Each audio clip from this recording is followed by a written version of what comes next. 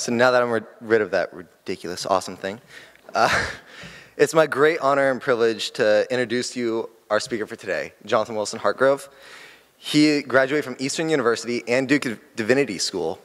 He has authored several books, including To Baghdad and Beyond and The Wisdom of Stability, which are all engaging to the mind and spirit. Jonathan is an associate minister at St. John's Baptist Church in Durham, North Carolina, where he is involved with peacemaking and reconciliation efforts within his traditionally black church and the rest of the community. He is an editor for 2 journals and the director for the School of Conversion. In my opinion, one of the coolest and most influential parts of his life is when he went to Iraq with his wife Leah as part of a Christian peacemaking team before the war, or before the American Allied invasion in 2003. Which led him to his conversion to new monasticism. He's the leader among the new monastic movement and lives in a new monastic community with his family and friends who devote their lives to eating, praying, and living life together. This is an amazing man of God who has an amazing walk with God.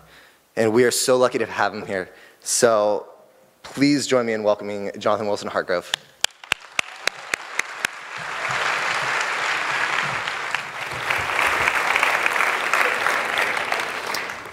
Well, thank you. It's great to be here with you today, and I'm especially glad to be here for your Global Focus Week on conflict and reconciliation. This image that's up here, I think is great because if you take a look at it, it's a beautiful tree at the top and a mushroom cloud at the bottom,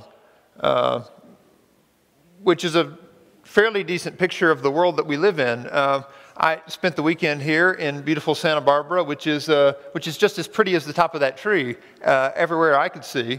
And yet, if we're living in the creation that Scripture describes, then we know that every place, every person, every creature and part of God's creation is like this right here. It's beautiful to see in some parts, and it's just tragically broken in other parts. And so it's good to spend a week reflecting on what it means that God has saved this creation, a creation that is beautiful and that is broken and that has been and is being redeemed. So I wanted to start this morning by talking a little bit about what it means that we live in the midst of the longest war that this nation has ever fought. We're over 10 years now into this war that began in Afghanistan and spread to Iraq. It was originally called a war on terror or a war on terrorism, but you should know from the name that that's a war that can never end, a war that tries to get rid of an idea. It's a war that's been going on for a while and that I suspect will go on for quite some time. But this war that began after the interruption of September 11th is a war that I think has exposed in our society a lot of the conflict and distress.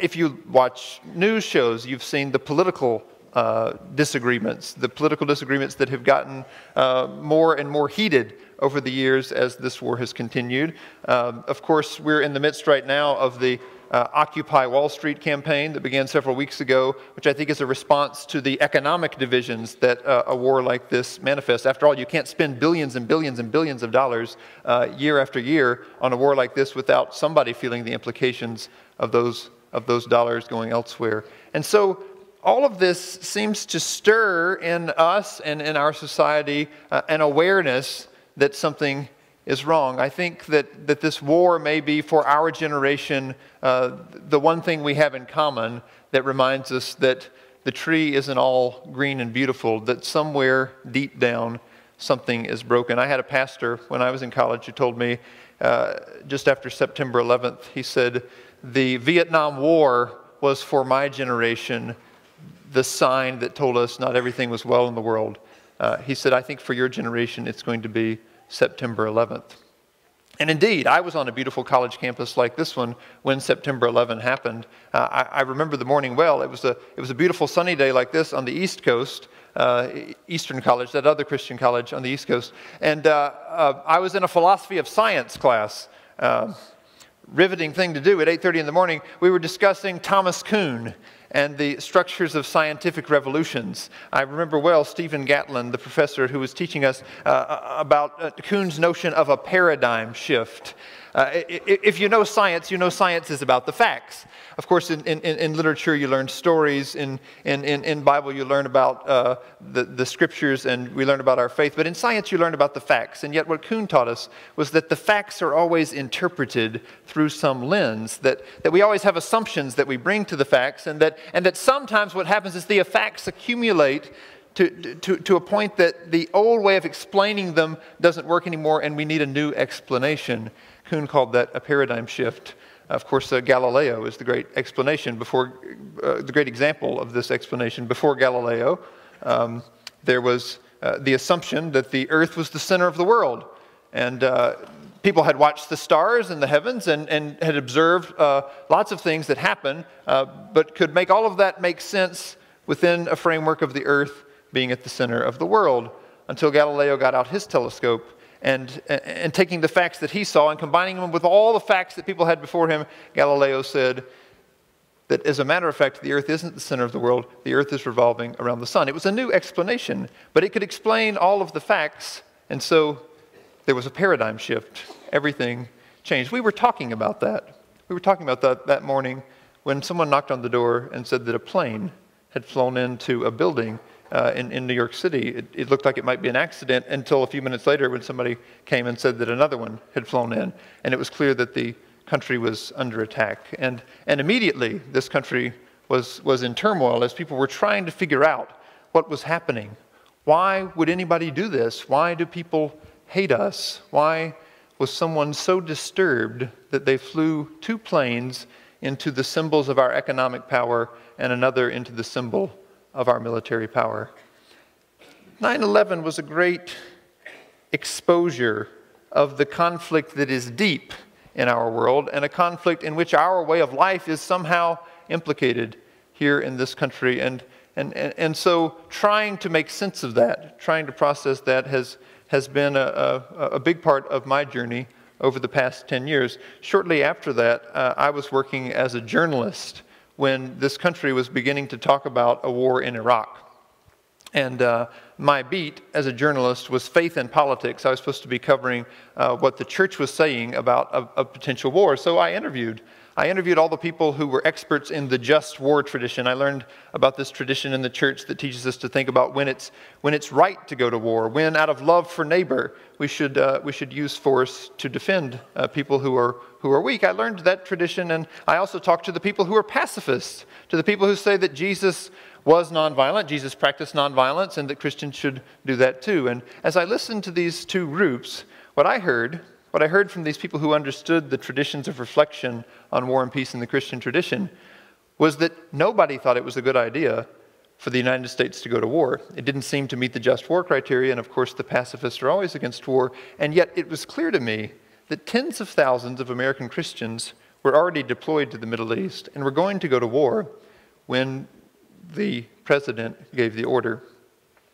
And so I began looking to see if there were any Christians who were thinking differently about this, if there was any other way that people could imagine responding faithfully in our time. And I learned about a group called the Christian Peacemaker Teams. Christian Peacemaker Teams who, in the mid-1980s, had responded to a call to put the active nonviolence of Jesus into practice. That is, to get in the way of conflict, as they say, to get in between people who are fighting, but to do that as Christians who believe that Jesus interrupted our violence by laying himself down in love, and that if we follow Jesus, we're called to do the same. And so, for some 20 years, they had been involved in conflict situations around the world. And I learned that they were already in Iraq building up a peace team, a team of people who were in Baghdad and under the threat of the shock and awe campaign that this country was talking about, were saying, we're going to stay here, we're going to be with the Iraqi people. My wife and I talked about this. We talked to our church about it. We were quite impressed, and we sent a letter to the Christian Peacemaker Teams and said that if they needed any help we'd be glad to help any way we could. We were like you folks here. We were in our early 20s. We were still in college. We thought maybe we could put stamps on envelopes. I wasn't sure that we could do anything very helpful, but I was impressed by what they were doing. And a couple weeks later, they sent a letter back and said, we're sending a group to Baghdad in 2 weeks. Can you go? This is not what we were expecting. But we prayed and we tried to listen. And what we heard was that this was a call to trust Jesus, to trust not only that Jesus saves us and has a home for us in heaven, but that Jesus has given us a new way of life, and that it's a way that we can live even in the midst of the worst things that are happening in the world. And so we said that we would go. We ended up getting on a plane from JFK in New York on the same day when George Bush made the announcement that if Saddam Hussein and his sons didn't leave Iraq in 48 hours, that the country was going to attack. And so we ended up in Baghdad as the shock and awe campaign was happening. And we were there visiting people whose homes had been hit by these bombs, visiting people who were in cars that were hit on the road. We went to a hospital. I'll never forget meeting the woman who was sitting beside her son, who was pockmarked with the fragmentation bombs, the little bombs that blow up and send off like shotgun pellets. And it looked like the kid had measles, and he was sitting in the bed, and she pulled out a picture of her daughter who hadn't made it, who was in the same room and was hit by the same shrapnel that her son had been hit by. I'll never forget the man who said to us, if this is democracy, we don't want it. If this is liberation, you can keep it. It was a terrible, terrible time to be there and to be with the Iraqi people, and yet it was an amazing time to receive hospitality from people who had next to nothing, and yet people who were gracious and said to us, we love Americans.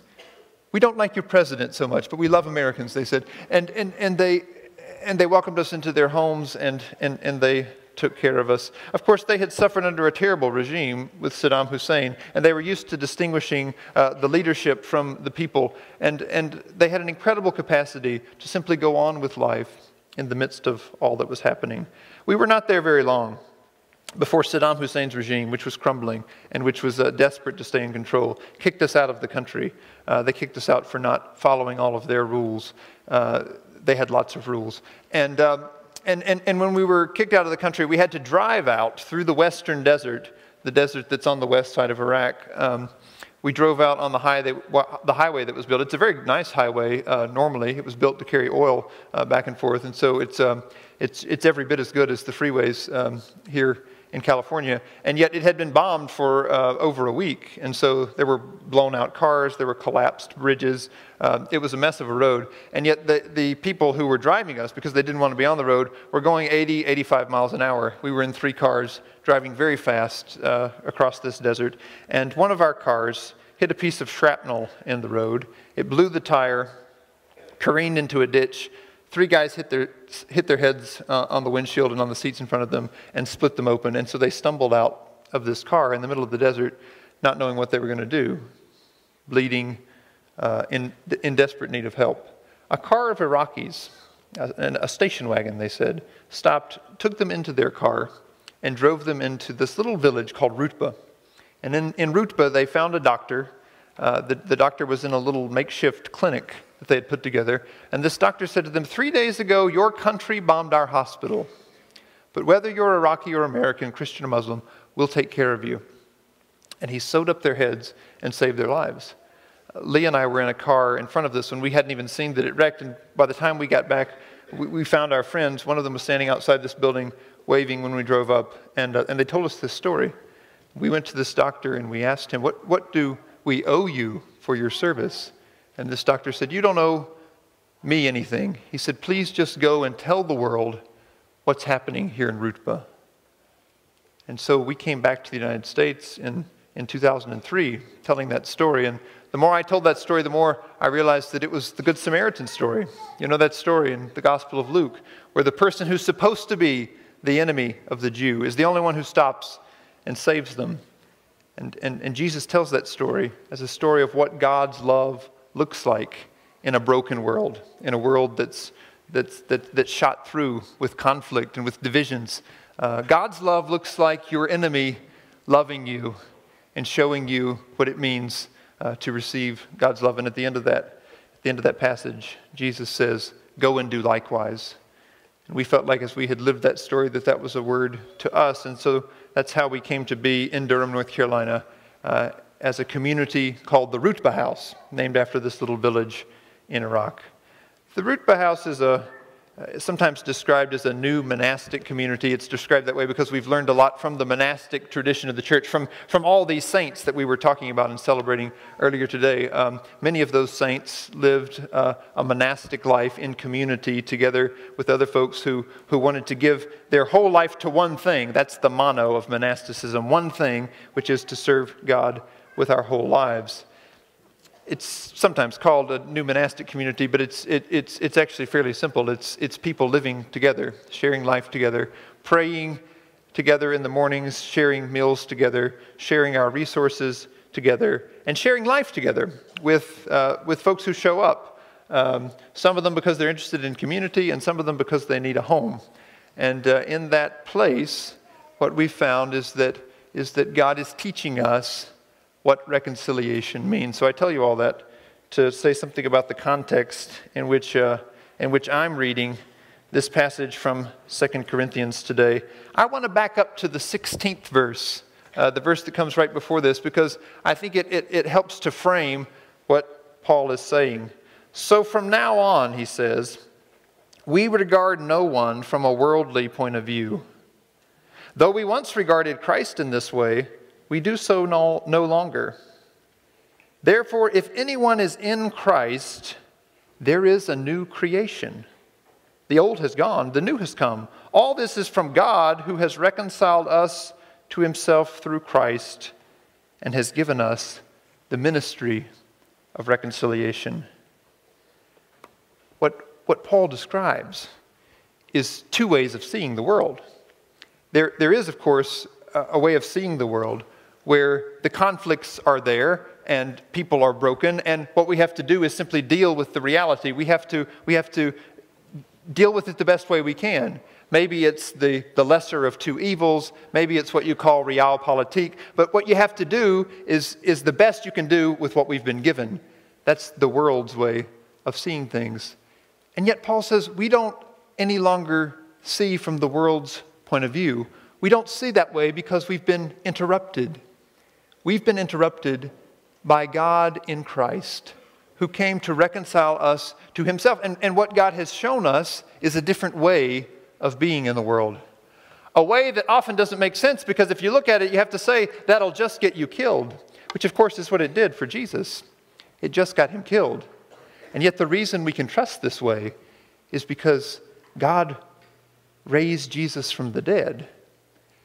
And if death can't do us in, then there's nothing to be afraid of in this world. That's the good news of the gospel of Jesus, that the power of resurrection is the mark, that we don't have to listen to the realism of the world that says that there's only one way to do things, that we have to do things according to the world's point of view. I think what Paul is talking about here is a paradigm shift. That there's one way of seeing the world, a way of seeing the world that we've learned from our experience. And we've not only learned that from our personal experience, but we've inherited a way of seeing the world and a way of acting in it. We've inherited it from the people who've gone before us. There's a lot of worldly wisdom to this, of course. There's a lot of case examples that have built up to this understanding of the world. And yet, Jesus has interrupted that. And Jesus' interruption of that confuses our assumptions about how we ought to live in the world. I always think of a story that my friend from Rwanda told me. Rwanda, of course, suffered a terrible conflict in 1994 that's still, in some ways, manifesting itself throughout Africa. If you go see this Invisible Children film, you'll certainly learn about one of the manifestations of that that's now happening in Uganda. But in 1994, because of racial division that had been imposed on the country by the Belgians for years and years, there was a group called the Hutus that were a majority, and they decided in the organization of a Hutu power movement to wipe out the Tutsis from the country, the Tutsi minority that had been put into power by the Belgians many, many years before. It was a terrible massacre partly because people were killed by their neighbors, and not at a distance with bombs, not even with guns, but mostly with clubs and machetes. People went door to door, killing people who they had known. These are people whose children had married each other. A terrible, terrible conflict. And in the midst of that, there was this one Hutu boy that my friend told me about. A Hutu boy who had been raised by Tutsis, because there were lots of mixed families in this time. And this boy had been adopted when his parents died. He had been raised by a Tutsi family. And when the Hutu power group came to their community to begin killing Tutsis, they fled. They fled into the marshes. And they were hiding under little trees. And they only had a little bit of food that they took with them. But for weeks, they were out there. And as they began to realize that they were starving, they turned to this Hutu boy and they said to him, "You don't have to die. Your identity card says that you're Hutu. They won't kill you. You can go back." And so they sent him back to town. And when this kid stumbled into town and these people who were systematically killing Tutsis asked to see his identity card, they said, "What are you?" And the boy couldn't answer. He didn't know. Was he Hutu? Was he Tutsi? He had a card that said he was Hutu, but he had always lived among Tutsis. He was confused. And the Interahamwe, the Hutu power group that was doing the persecution, said, "The poor boy, he's just confused. Leave him alone." And my friend, who's from Rwanda, said, "I only wish that more Christians had been confused.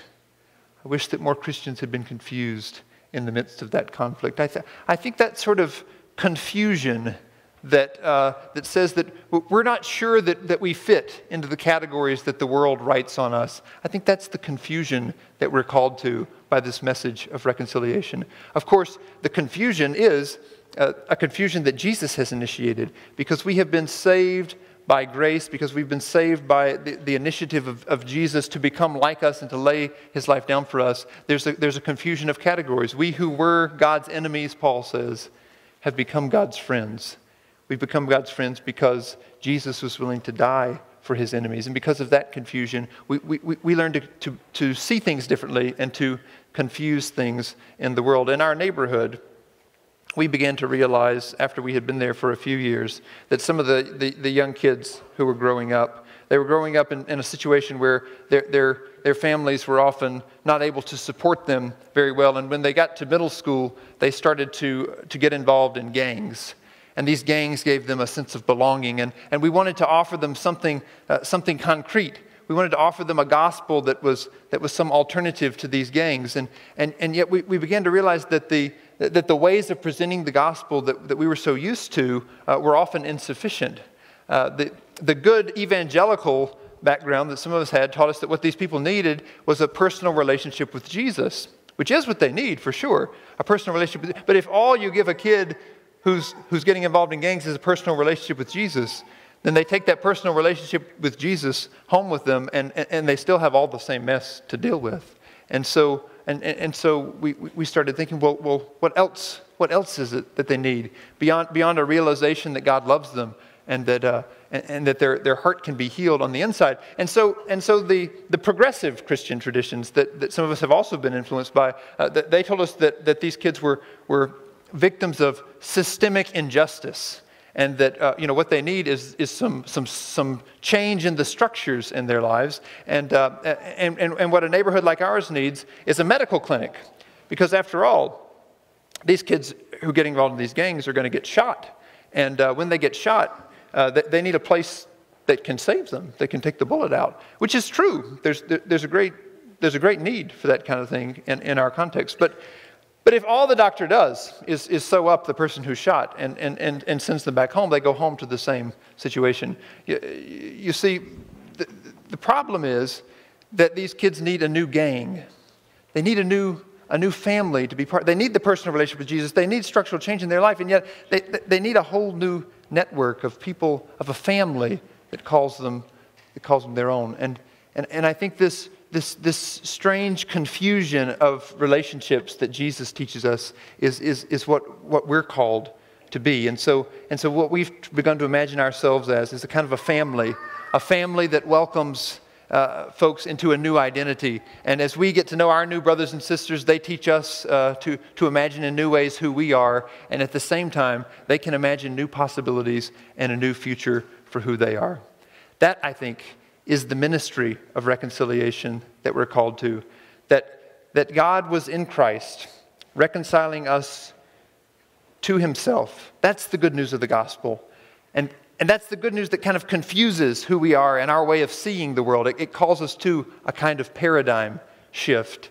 And as we engage in the ministry of reconciliation, that's what we're called to do, to invite friends and neighbors and even people who we thought were our enemies to be part of this family with us, so together we can learn what it means to focus our lives on Jesus. Now, we don't have a whole lot of time left, but I want to teach you a song, because the only way you can keep going on this road is to learn how to sing it. So if you stand up with me real quick, I want to teach you a song that comes from one of the greatest Jesus movements that this country has known. It's a song called "I Woke Up This Morning with My Eyes Stayed on Jesus." I heard Vincent Harding, one of the great leaders of the civil rights movement, say once that when the journalists came to describe what was happening, they called it a civil rights movement. But nobody sang, "I woke up this morning with my mind stayed on civil rights." He said, we sang, "I woke up this morning with my mind stayed on Jesus." So keep your mind stayed on Jesus, who has confused us and invited us into the confusing reality, the new reality of the new creation. And we can sing a song that goes like this. I know y'all can sing because I heard you before. If you can clap on 2 and 4, it'll help this song make sense too. It goes like this.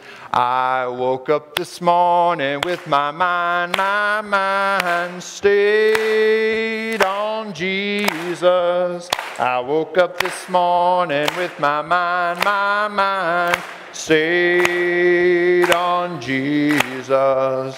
I woke up this morning with my mind stayed on Jesus. Hallelujah, hallelujah, hallelujah.